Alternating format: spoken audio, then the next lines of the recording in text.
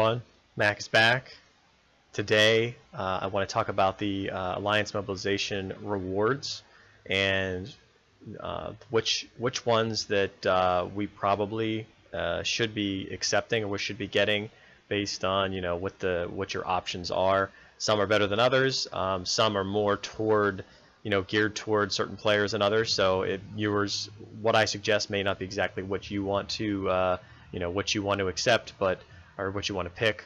But at the same time, there are some that are pretty obvious that you do and don't want to pick. So let's get to it. Okay, so here we are, and we're just start from number 1. We'll go the whole way down, just kind of explaining one by one. So the very first one, we have 600 diamonds, we have 12 hours of research speed up, and we have 8 hours of just regular speed up. So in this case, if you're going for the speed ups, I would say 12 hours is better than 8 hours. This can be used for anything. This can only be used for research. Everybody's probably past has all their buildings at level 25. If you do not have your buildings level 25, then this could be a little more valuable to you. But you're probably going to want the research there if that's what you're going for. 600 diamonds is very good too. This if you're trying to buy those epic tokens, then this is definitely the one that you're going to want to get. If you want to stack up through as we go down, you'll see more diamonds, and by the time you do it, before you know it, at the end, you may even have enough to buy for 1 day's worth. Well, it just depends. Second one you're looking at, you can get gold pretty much anywhere, and the 75% boots are nice. If you're free to play, actually it doesn't really matter. You're probably going to be taking the infantry attack badge, and that's really nice for a level 2. You usually don't see that this low of a level. Usually they're up a little bit further. So the attack badge is pretty much what you're going to do. And if you're a spear cav or cav spear formation, this is less valuable to you. But when they're giving away free badges, and these are more difficult to get, you can get gold anywhere, and you're going to get the boots a lot of places too. So definitely infantry attack badge. And then the same thing goes here. You have a little bit more of a thought to think about getting the diamonds instead of the badges, but the badges are more difficult to get, and you can get diamonds every day from your alliance and from the training grounds and different places like that, rebel groups and rebel leaders. So the attack badge there is what you're going to want as well. Moving to the next one, it's nice to have these 24-hour bubbles. Again, you can kind of you can buy those. You can actually get all of these, but and they give you 2 of them. So if you are free to play, this probably is pretty good for you. My thought is that the motivation is pretty good, because you can attack those rebel leaders and upgrade your equipment a little bit. I wouldn't say no to if you're going for all the diamonds too, because right now we're looking, if you got those diamonds, 6 times 3 is 18. It's 1,800 diamonds already. So that's pretty significant as well.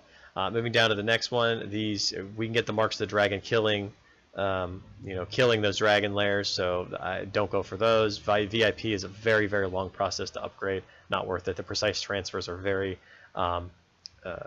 much more rare in this game, so I would suggest getting that. Don't worry about the meat. Again, speed ups versus diamonds. I'm probably still going diamonds, because you're going to get speed ups along the way as well. And this one's a little bit different. Again, you're not going for the meat again. I would probably go for the Spirit of the Weirwood. You can collect those, and then you can blitz those and be able to get those elite tokens and upgrade those commanders. And then you also have the gold dragons over here, which again you get gold pretty easily. And then looking at these 3 here, you're probably getting the speed ups at this point. Again, if we're talking about free-to-play players, it might be a little bit different. You're not getting these badges even free-to-play. And free-to-play, if you don't have a farm or you don't have a bank or something like that, then I can understand wanting to get the gold. That would make a little bit of sense. But at the same time, I think I'm still going to get the speed ups and either mine for gold or get a farm or something like that as well. The next one, you have a badge chest that's going to give you common to rare. You have the elite tokens, and you have the speed ups. So you're not going to go with the speed ups. You're probably going to go with a badge or the elite general token. There's been, I don't want to say controversy, but there's been, do you want to have a badge chest of random quality that could be total crap, or do you want an elite token you're going to use and you can get? And it's only one, but again, it's only one badge too. So I'm going to go with a guarantee here. and more of the safer bet if you want to risk it. That's totally up to you, of course. Then you have defense badges. If you're a cavalry front line, this would be very nice to get. For me, I'm probably going to go for the 1,200 diamonds to try to get my epic tokens. And moving down more, kind of the same thing here. I'm probably going to go for the diamonds over the research and the gold. Down even further, you're skipping the ox meat. Wash stones versus the badge chest. Now here's something a little bit different. This one's guaranteed for that you're going to get some kind of badge, whatever it may be. The wash stones you're just going to use over and over again. So, or you're going to use them and they're done. They're gone. So they're not sustainable. So it's nice to have those. They are a little bit rare in the game, but you do get them every time you're in the Expedition Beyond. So I would suspect this is the case where I would probably get the badge chest. Coming down further, these damage increase for your rebel leaders are nice too, because you can use it helps you use less motivation to kill, say, a level 4 or level 5, or even a 3, depending on where you are in the game. And then you also have 30 hours of speed up. So between these two, this is only temporary, as is this. Actually, all 3 are, but I would suggest going for something that's a little more rare, which is those. And then we go down here a little further. Again, I'm probably going diamonds there. There's 1,800 as well. Going down further, you have a 3-day truce or honor banners. Honor banners are a little more difficult to get. You do buy them every day in the VIP shop, compared to the 3-day truce, which would be, it's nice to have, especially you want to be level 24/7, and a 3-day truce is nice to have, but just, I don't know. I mean, looking at the cost at what it would cost for each one and what's more and what's less, I believe this is like 3,500 diamonds, where these, I want to say these are maybe like 1,500 or something like that. So value-wise, the 3 days is probably better, but it's what you need. If you're able to bubble up with a 24-hour, bubble every day, then there's less need for this, and these honor banners are more valuable to you. Moving down further, you get another just one more 30% there, or the diamonds. Now here's a case I'm probably going to take the diamonds, because I'm getting 2,400 diamonds out of this one. And you also have, there you go, what do you get, 3 of these? Yeah, so that's 45 hours. Speed ups is actually pretty nice as well, but again, you get those speed ups all the time. So moving down further, you're not going to want the bow one. And then here, the Spirit of the Weirwood, you still get plenty of those throughout the game, so I'm probably going to go with the speed ups in that point. Down here further, there's my epic token. I'm definitely getting the epic token here. You don't know what that badge is. These are expensive, like 2,800 diamonds or something. So you're definitely going to be getting those. Down further, another epic token. And they entice you more with increasing these. So I mean, if you're trying to finish a research, I can understand wanting to get 3 days here, or was it 15, 70? Yeah, 75 hours. So 3 days here as well, a little over 3 days. So that's also something to consider as well. And then you go down further, we have the attack badge. Oh, we have common one or uncommon one. So that's basically 4 attack badges. Yeah, you're grabbing that for sure.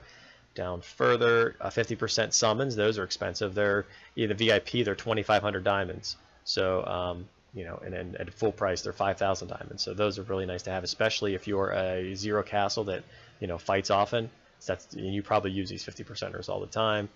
I'm getting motivation on this one. Oh, maybe I'll get the diamonds. What's 648? Yeah, I may get the diamonds here as well, just to try to again buy those tokens, those epic tokens. And then you get 4 precise transfers or 4 days of speed ups. And again, this is based on kind of if you fight a lot, you want these precise transfers to move around. If you don't fight a whole lot, then you probably want your speed ups here. And the very last one, this one is a little more difficult, because you have the honor banners. So they're giving you 10 honor banners, but these epic, and only 1 epic token.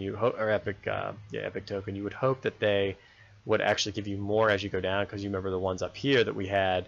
They give you 1 here, and then they give you 1, even before that too. So you want the epic tokens are nice to have, but if you're, looking down at these, it'd be tempting to take those honor banners as well. You can only get there are certain ways to get epic tokens, and there's certain ways to get honor banners too, for a relatively I'd say low cost, but a decent cost depending on what you want. But that's going to be up to you. If you're this 1 token is going to help you, or these extra 10 honor banners is going to be a little more valuable to you. So it's based on what you kind of what you think. But I'm glad that they increased the rewards here. They did it a little a few months ago.